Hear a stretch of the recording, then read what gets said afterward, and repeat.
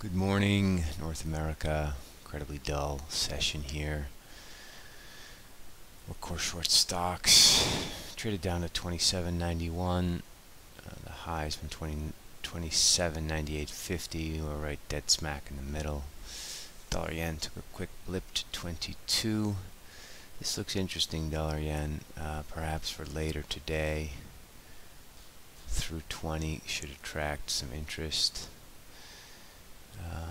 We don't have any U.S. data out. We just have Powell's semi-annual testimony, which 10 a.m. New York time, so 4 p.m. Swiss time. So we're looking for some more boredom here. Euro yen looks like it might be a sell up here. Just touched the 200 day after many, many green days. You can go ahead and probably sell some euro yen. We think this is going to be mildly risk off.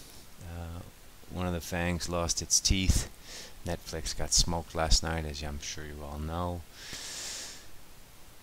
As the fang table, the legs of the table weaken, we think this could be an opportunity for the whole market to weaken and just turn over.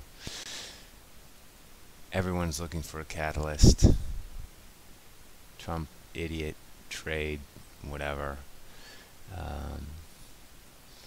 You could argue that a FANG rollover is probably the most powerful catalyst, considering, like, I'm just making this number up, but 75% of the S&P gains are from FANG stocks, or NASDAQ gains, or stock market gains. Just made that up, but check it out on Google. I'm sure it's something like that. So this gives us reason to pause. It's a pretty simple stop loss, 28.08. We're core short. We actually sold last night at the close, so we'll see how that goes. But we're focusing on this dollar yen here through 20, and we're still focusing on core long sterling, but it's really doing nothing. We were able to buy and sell some sterling to get our average better, but really useless in general. Not much going on there. Euro sterling, we're waiting for 88.16. If I were to sum it up, I would say it's a bullshit summer FX trading day. Best to keep it light, the amount social, catch up on some reading, relax, go for a swim. We're going to keep an eye on things. Things might pick up when Powell talks, but it's going to be very political. These assholes in the Senate and the House and the politicians. What a clusterfuck.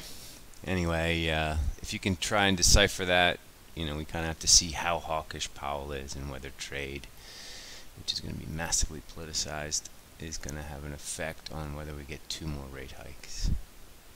I'm betting it will have no effect, but we'll see.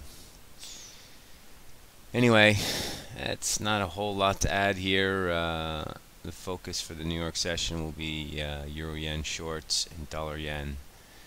We will be selling dollar yen through 112.20. Good luck out there, people.